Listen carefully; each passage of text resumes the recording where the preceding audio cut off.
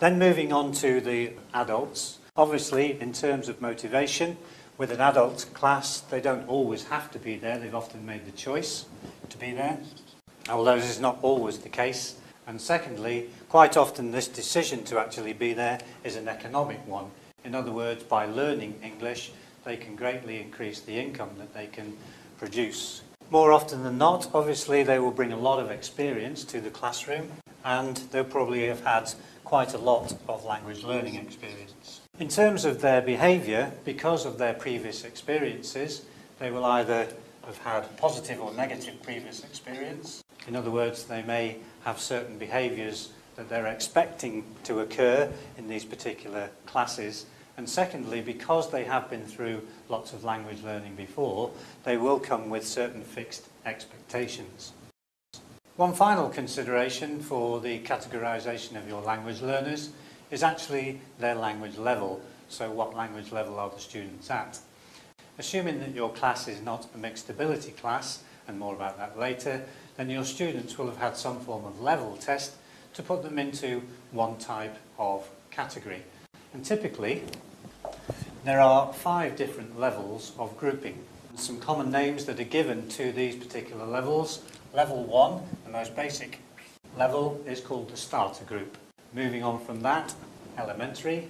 The next level beyond that, level 3, the pre-intermediates, and then on to 4, the intermediates, and the top level, the upper intermediates. What we can put here is some general characteristics of those learners. Within the starter level, there are actually 2 categories, and whether they be true starters, where they have no experience at all. If you can think of a language that you have absolutely no experience in and can't say a single word of, then you are a starter in that particular class.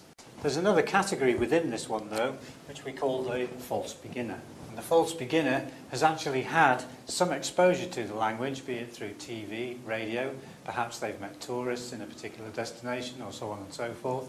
Or, indeed, perhaps they've been taught this language a long time ago and have not used it for a long time, but they're still in the starter level.